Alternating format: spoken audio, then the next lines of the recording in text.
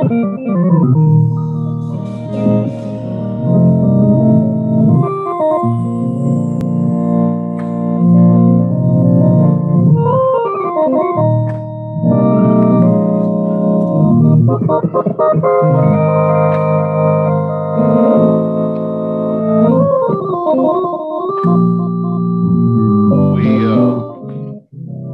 sing about the blood all the time in church. And I wonder if you understand the power of the blood. The power of the blood in your salvation story. If it had not been for the blood, your salvation would not have been possible.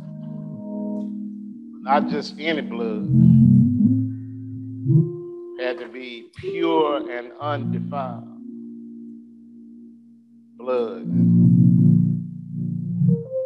There was only one somebody qualified.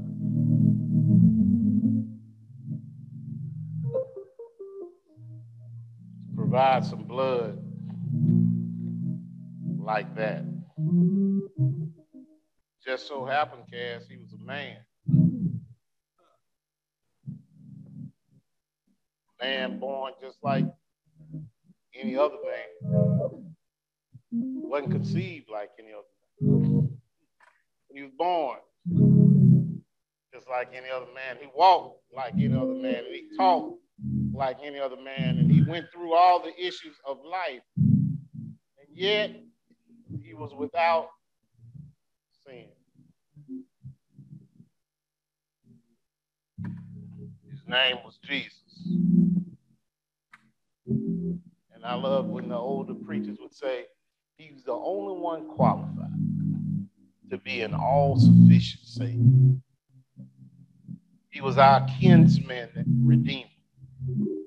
And he willingly went to the cross and died for us, shed his blood for us.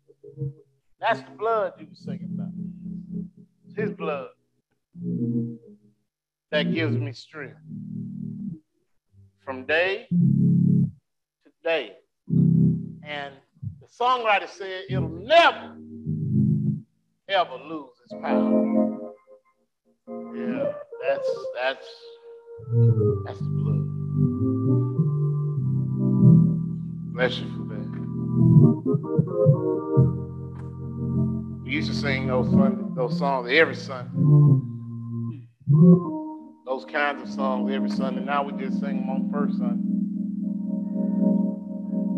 For long, we're going to sing them for the first quarter hour on Sunday. We're going to be in trouble if we stop singing. We need those hymns. We need songs that mean something. I ain't got no problem with stomp. But I need somebody to remind me of salvation. I ain't hating on Kurt. We started a few weeks ago a sermon series. The series is entitled Pressure Points. Pressure Points. And we're using the book of James and his teachings to identify the issues that were prevalent in the early church and how he wrote to those believers that they should deal with those issues. And it's one thing to get a message in theory, Jared. It's another thing to know how to deal with it. So we thought that there was no better example in the series than to look at how Jesus dealt with these issues. So we're using James as our foundational study. This study will be, this morning will be in chapter 3. Every believer ought to know chapter 3 of James.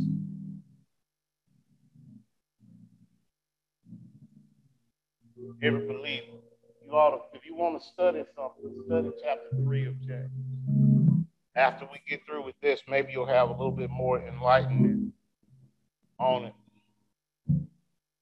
But we've been going through the Gospels, looking at Jesus' actions and how he dealt with the pressures of life. The first week we talked about how he dealt with trials in his life. Trials in his life. Jesus had those days like we all had, where everything happens, seemed like all at once. You wake up, and before you go to bed, every single thing that seemed like could go wrong, or maybe not wrong, just a lot of stuff going on. And if nobody's told you, I'm going to repeat that Mama said there'll be days like this in my life. We tried to talk about that. And then the next week, we talked about how Jesus dealt with temptation.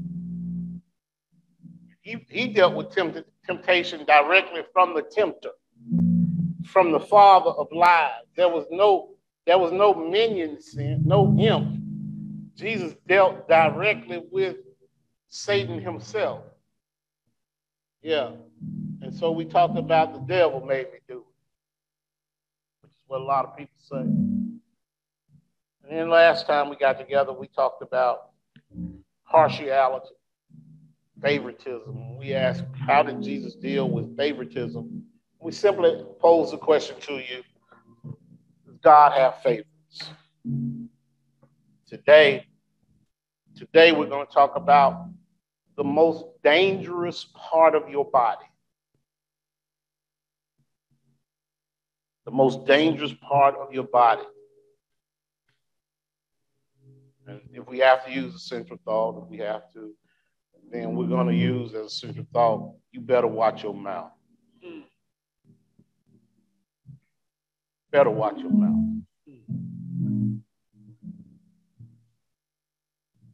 So many ways you can say that kindly. You better watch your mouth. Somebody wagging their finger in your face, you better watch your mouth, as if you just said something that you know you shouldn't have. Did you know, just from a physical strong point, that the tongue is the strongest muscle in your body? Tongue. Think about how flexible your tongue is, how complex it is. Your tongue can determine solids and liquids. Your tongue. Your tongue can also has the ability, the receptors on it, to determine sour, sweet. All the different flavors can be detected from your tongue. It is a powerful, powerful organ. And if you don't believe it, just bite it. If you don't believe the kind of control it has over your emotions, just bite it accidentally. You know when you're going in good on them ribs and you don't slow down. And instead of rib, you grab tongue. It's been estimated that the average person spends 1/5 of his life talking. 1/5. That's the average person. There are some of us who are above average in our talking. We have blown the records out. But if you're an average person,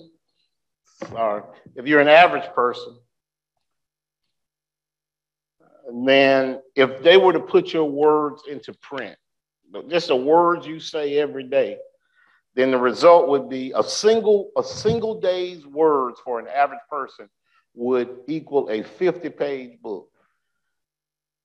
Single person.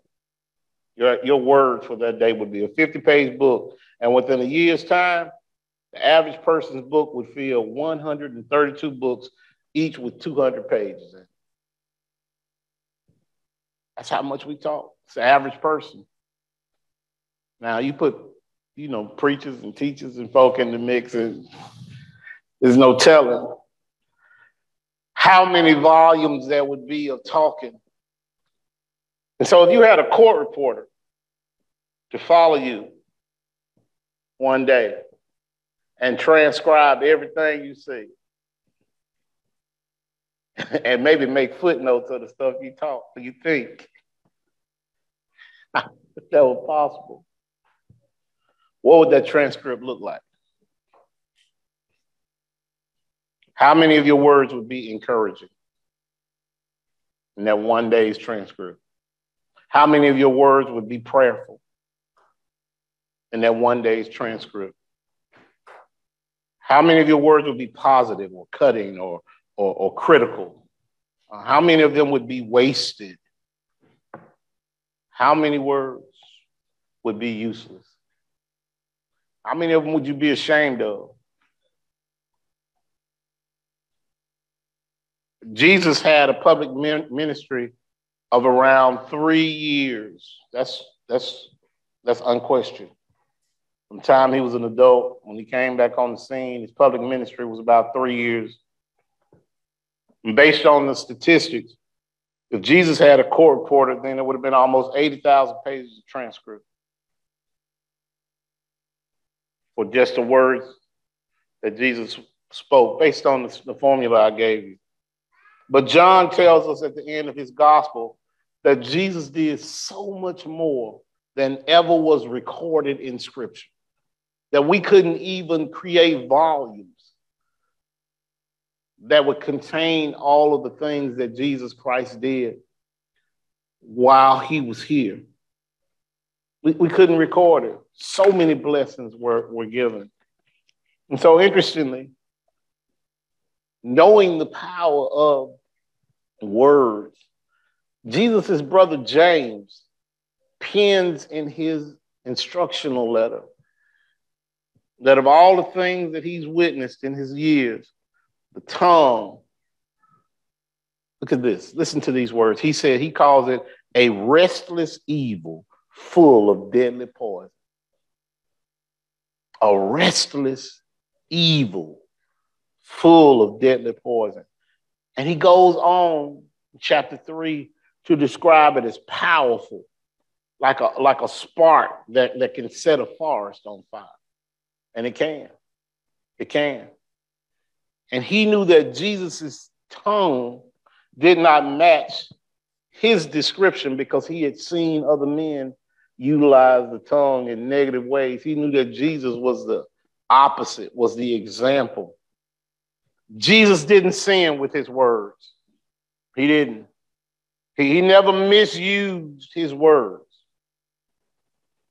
He didn't use them carelessly. You ever say something and then realize you shouldn't say it?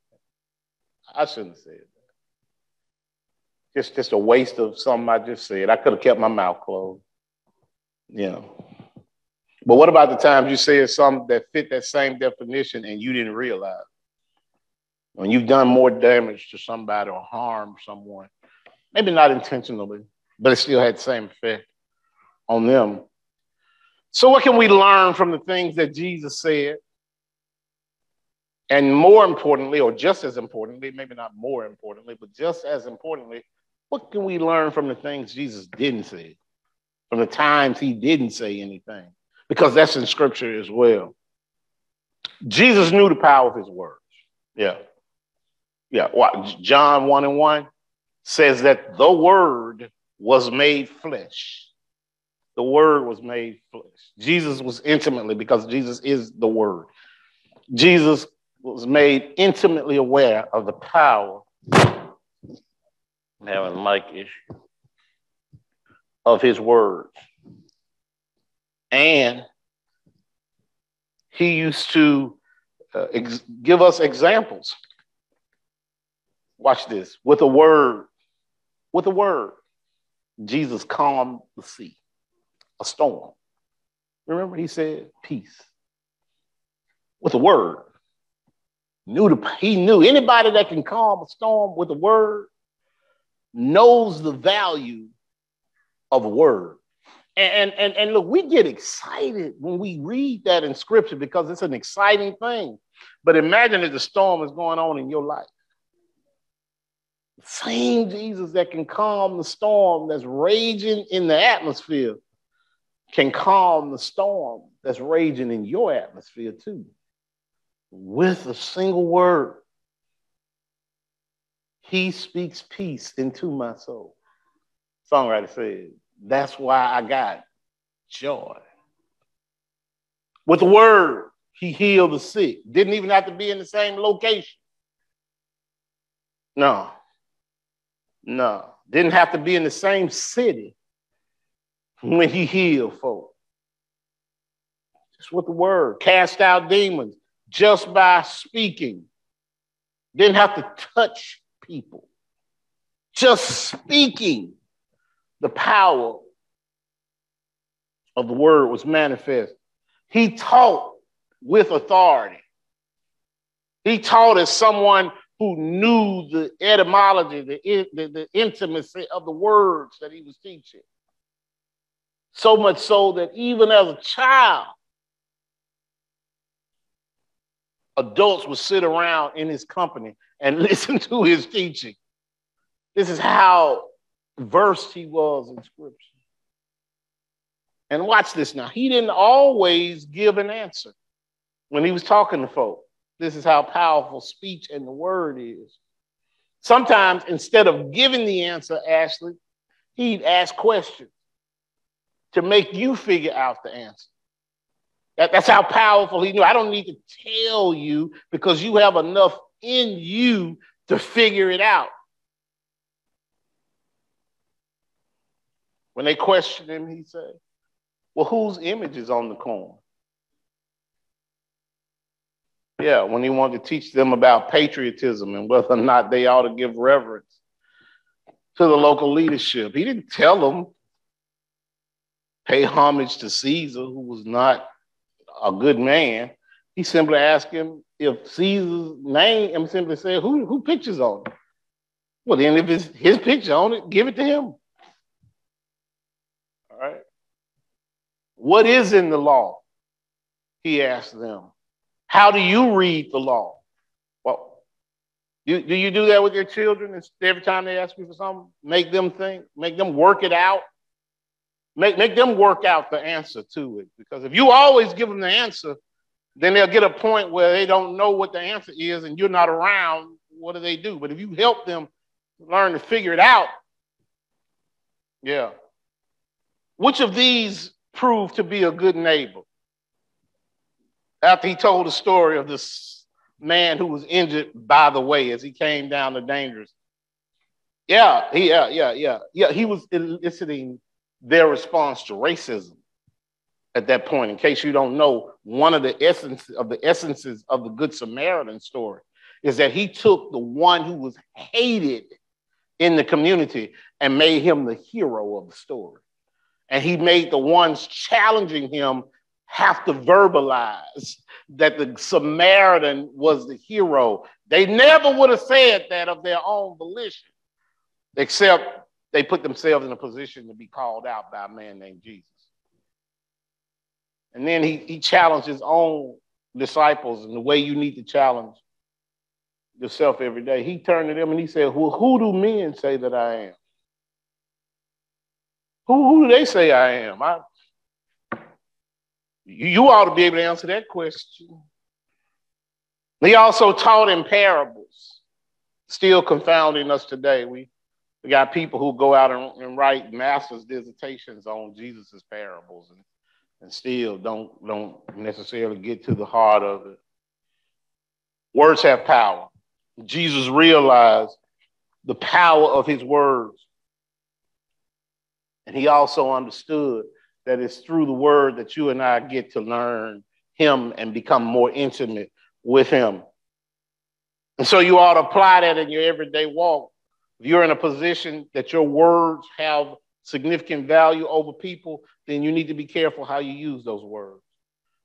If you lead somebody, if you're a supervisor on a job, be careful how you use your words over people. Be careful how you talk to them, how you question them. Leadership and lordship, two different things. Yeah. If you're leading people, they should be growing under you. Leadership. Yeah. When you give directions to the people under you, do you do it with respect? Do your words come out perfumed with love and grace when you talk to people? When you're dealing with the public, people in trouble, people who need the services you render, do they feel the love of Christ in your communication? Or are they simply peppered with the irritation that you feel at the moment? How do your words impact them? I'm struggling. I'm sick. I don't need you fussing at me too. Can you help me? Your words can do that. Sometimes you can talk to a person and your words can be a perfume in their life. It can be just what they need at the moment to lift them and encourage them. What about the words you say to your spouse? Are they always loving? Do your words come out at all times with I do and I will? I still do and I still will. Or is it just frustration? Oh, don't get me wrong now. After right at 36 years of marriage, I understand the issues of the day. Too often than not, the issues of the day take priority to us being encouraging. But just be mindful of that. Jesus never exercised, he never powered up with his words. In a community, we call somebody who kind of bullies you Deboing. Anybody that's ever watched Friday knows who Debo is. He's just a big dude that is, because he's bigger than everybody else, rides around the neighborhood bullying them. And he only does it because he's bigger. And his name is Debo. And even all the guys run from him.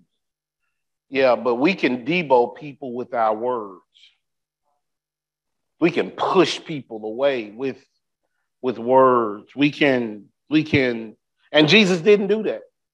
He didn't do that. Let me show you how I know. And the reason he didn't do it is because he chose not to. Let me give you some perspective. Jesus was the truth. He could have gone around every day reminding folk that this is the way you have to live. This is how you have to do it. And he could have given them the truth all day long. But all he would have done under those circumstances is remind people constantly of how awful they were living. And people aren't likely to turn around and then want to follow you when they're in that state. So it's difficult to encourage and lift people up if all you do is knock them down. Jesus knew that. Yeah. He didn't come just to make a point. He came to make a difference. He didn't come just to tell folk they were living wrong. That was part of it. But he also came to show them how to live right. That's our job too. We got to show people they live right. When he called Matthew the tax collector, who had been cheating and conniving folk all these years, and he said, Matthew, I'm coming to your house. You're going to throw a party for me today. Well, who is Matthew going to call to his party except other tax collectors? Nobody else wanted to hang out with him. And so if he's having a community function, that's who Jesus met in his house. Those other folk who would also be identified as sinners. He could have sat in the house, Jessica, and said, y'all been killing folk and taking advantage of them all day long. But he didn't rebuke them when he went in the house. He loved them. He let them know that the same thing that is going on with Matthew can also go along with you too. In fact, the only people he rebuked that evening were the people who wanted him to rebuke them. Those are the only ones he put in place. Jesus didn't rebuke the woman at the well when he told her about her whole life. Don't you know your friend tired of you telling them their life ratchet? Yeah, every time you tell your friend that life is ratchet, all you're doing is puffing up. They know it. They know it, and they also get defensive every time you come around. Yeah. They need loving, not reminding every time. They need example. And that's what James is saying that Jesus showed us by example, that we can love the hell out of some people, the wrong out of some people, but we don't have to use our tongue to batter them and beat them down every single time. There's a place for it. Sometimes people need to be directed. They need to be put in perspective, because when you live in a circle of people who are living foul, that becomes the vocabulary you're used to hearing. And it's only when you can get outside of that and realize that there's another way of living that you can get the perspective. And you realize everybody don't get high. Oh yeah, because you say to yourself, everybody I know get high. Yeah, that's right. You're right. Everybody you know get high, but it's a whole lot of folk out here you don't know who don't get high. All right, we need a different perspective on that, and only when you come out into the wider perspective that you understand that instead of me thinking I'm living in the majority of weed heads, I'm in the minority. But somebody got to give you that perspective. He even rebuked his followers, his disciples. Jesus did, when they wanted him to be ugly to some folk. We don't need to do that, he told them. He had to show them a different way because they wanted to use their power or their authority in a way that Jesus didn't want them to learn, to teach people like that. But there were times, Lindbergh, that Jesus didn't say anything at all. He didn't. Yeah, the woman who was caught in the very act of adultery was at the most vulnerable point of her life. Not when she was dealing with all those men. That wasn't when she was vulnerable. She was vulnerable when she came out and was publicly put in a dangerous spot. Everybody was about to stone her. Most vulnerable point in her life. And they called Jesus, not because they cared about this woman. They were still trying to set Jesus up. And they called Jesus and they asked him, what should we do with this woman who was caught in the very act? I would add, even as the man was standing over there with nobody saying anything. What do we do with her? And Jesus didn't say anything about what she did. The silence of Jesus in that moment was more powerful than any speech he could have given. And then when the moment was just right, just at in the scripture, Cass, it would say, the fullness of time, the clock ticked, and Jesus said, let he, without sin, cast the first stone. And watch this, church. Every one of them left. Every one of them left because they realized the hypocrisy of their actions. But Jesus didn't say anything else. He was just writing in the sand.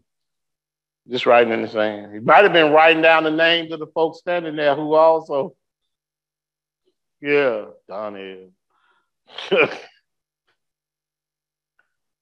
And then when Jesus is confronted by the great grief that's happening in his friend's household, Mary uses her words emotionally when Jesus comes.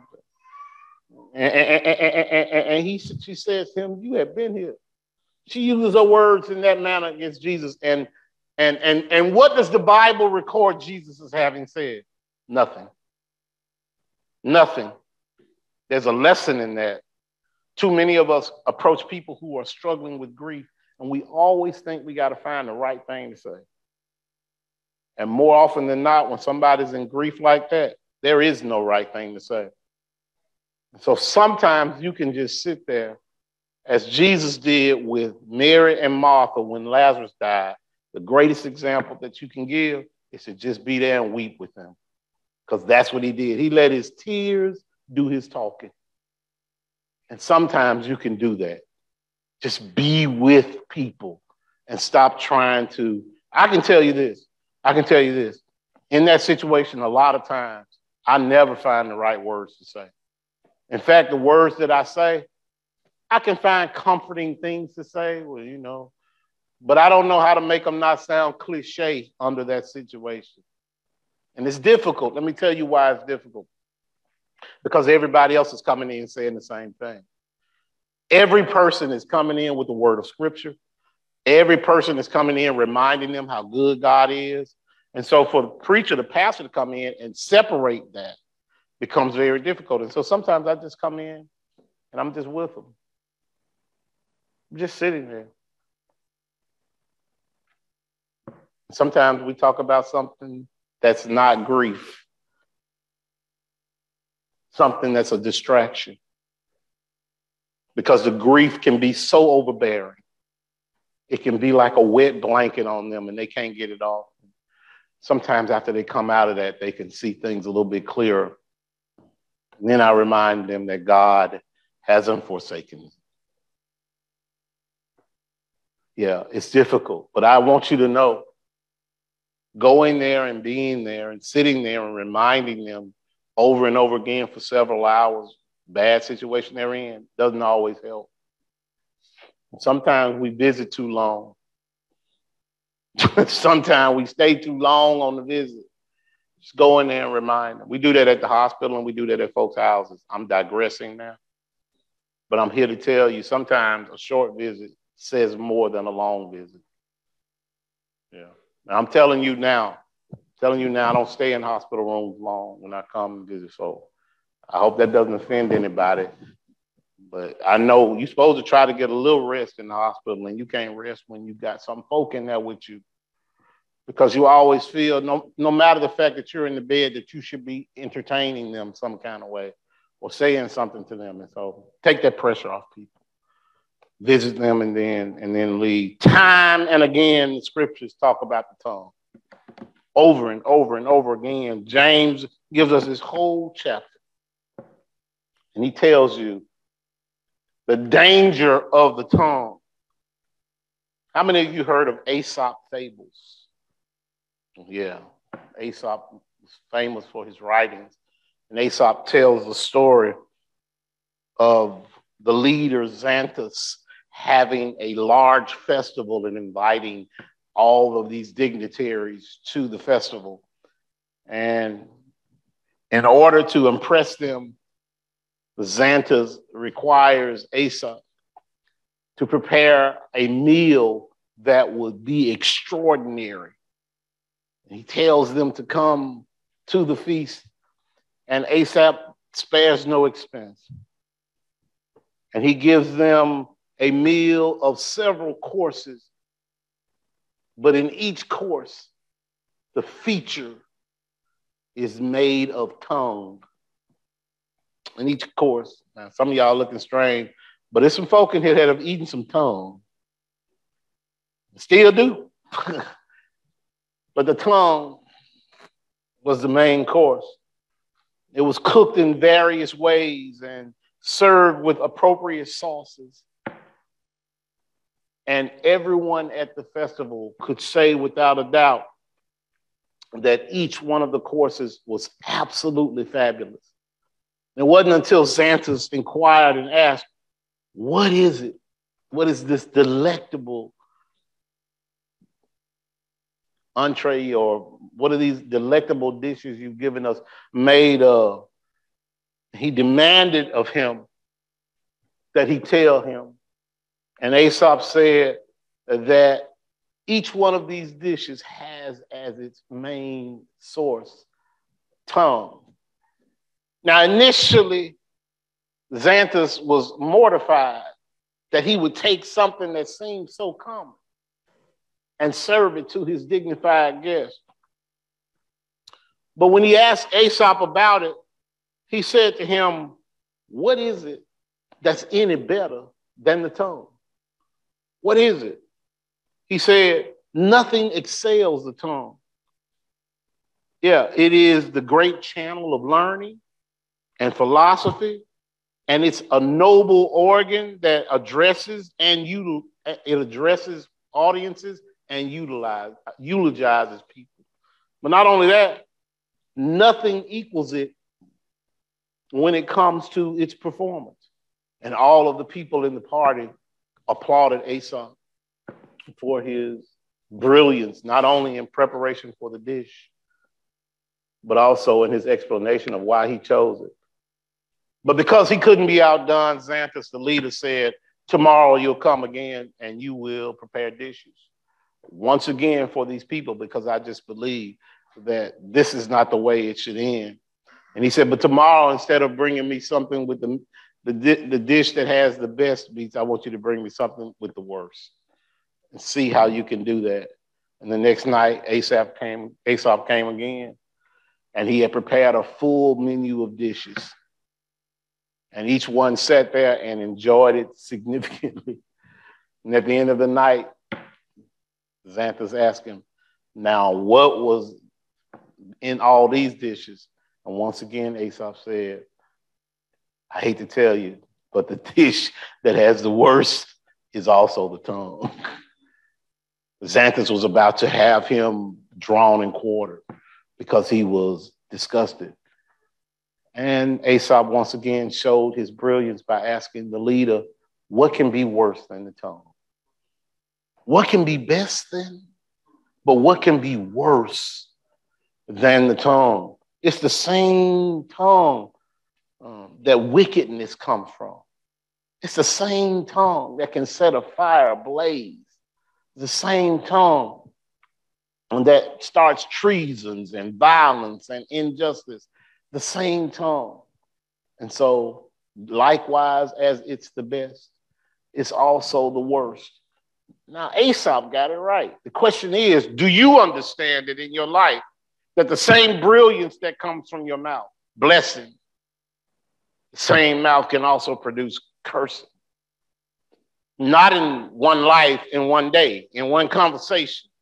Yeah, we can bless and curse folk at the same time.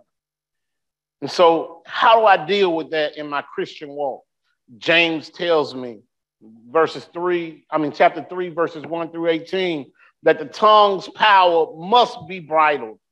If I do not bridle the tongue, then I am struggling not just in my Christian walk, I'm struggling in life if I don't control my tongue. My brethren, be not many masters, knowing that we shall receive the greater condemnation. For in many things we offend all. And if any man offend not in word, the same is a perfect man, and able also to bridle the whole body. Behold, we put bits in the horses' mouth, that they may obey us, and we turn about their whole body. You must know, according to James, the power of the tongue. Watch this. The tongue is so powerful that with a bit, a horseman can control the whole body of the horse. Just putting a little bit in his mouth. He can turn him right or left. They can go forward or come backwards, all because of the bit that's in his mouth. I hope you understand where I'm going here now. I'm not telling you that you ought to put a bit in your mouth, but sometimes you ought to bite your tongue. Because if you bite your tongue sometimes, it will stop your body from going places that you don't want it to go. Power of the tongue is so significant. And he uses the examples here of the tongue and the bit in the horse's mouth. He also uses the fact that from one small steering place, that a ship can be controlled. A mighty ship. Mighty ship. A lot of y'all got these nice fancy cars now, and they come with a little dial in it that you can control all of the car with. But do you know that a cruise ship is the same way? Huge cruise ship that may have 5,000 people on it. The captain has a dial that he can control the entire ship with. That's how powerful a small thing can be. You gotta know the power of the tongue and how you can control it. Because if you control the tongue, you control the man. How many folk have gotten themselves in so much trouble, not because of what they did, but because of what they said? Because once said, you cannot unsay it. You can't undo it. I don't care what anybody does. How many people, this is what's frightening, and I'm really concerned. How many people are in trouble today for something they said 10 years ago? 10 years ago, that's coming back because once said, you cannot unsay it. And I'm so concerned about the problems that exist for this generation because we are such a media-driven, technological generation. And I want you to be aware of the fact that apart from your memory, people have recorded everything you said. In fact, they recorded stuff you forgotten. When folk come in and say, I don't remember saying that, they may be telling the truth, but the scandal may create problems for you. You should not be walking in this walk of Christianity and not be aware of the hypocrisy of blessing and cursing at the same time. It ought to do something to you. And I don't expect a whole lot of amens because every one of us is guilty of this. Every single one of us understands that our mouths can undo our witness every day. What we say, how we do it can tear us up. Not only that, you also ought to be aware that your greatest asset as a believer is your witness and your talk. And so when you control it, not only do you bring blessings to yourself, but you share those blessings with other people. So understand that with that small little tongue, you have the ability to grow or stunt someone's growth. And I love this about what James is writing now. James is not writing to unbelievers. He's writing to believers. He's not sending this out to folk who don't love Christ. He's talking to folk who are in the church. He's telling them, you got to watch what you say. We're not concerned at this point about those who are outside the fold, just in the fold. Don't tear down your witness. He's also saying that it's inconsistent to claim your redemption by Christ and then not show it, not live it. And so we ought to be consistent in our speech. I can't make that point enough. We ought to be consistent in our speech. We got to show what we say we are. And then we also got to know the reason and the way our tongue is redeemed. How do you talk better? Well, you talk better by putting better in you. All right? You put them. I'm going to say this and then I'm going to get out of your way. If all you do all day is dine, what's the terminology I'm going to use? Is dine on a menu of ratchet. You'll talk ratchet. Is that the terminology? Cam, you know. Come on, tell me. If all you do is dine on negativity, guess what's going to come out in your conversation? If all you do is disparage and discourage, guess what's going to come out in your conversation? But you need to be able to go to the source of encouragement. And we believe that source is the scripture. We believe that living in fellowship with other folk who are also encouraging you creates a healthy dialogue among folk. And I'm not saying that you have to be exclusive to that. I'm not saying that. I know we have to live in the world, but we don't have to be of the world. And when you're taking only the world's order as your instruction, then you're only going to spit back the world's order. And that's never going to get you there because the world's order, the world's wisdom is earthly and it's unspiritual and it can even be demonic. That's the world's order because he is the ruler of this world. And he's going to make its systems fit his situation. But Jesus Christ came to save us from the devices of this world, which means you have to learn what he said. What would Jesus do really does matter. What would Jesus say really does matter. And the only way you can learn that is by studying his word. Godly wisdom comes from above.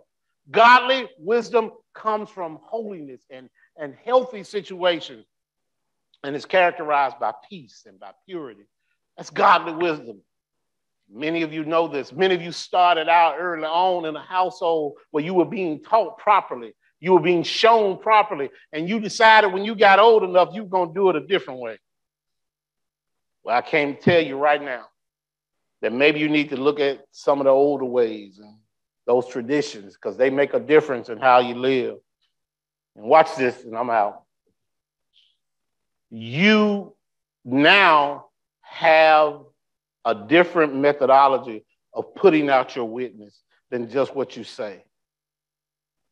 Yeah, there's a different way we do it now.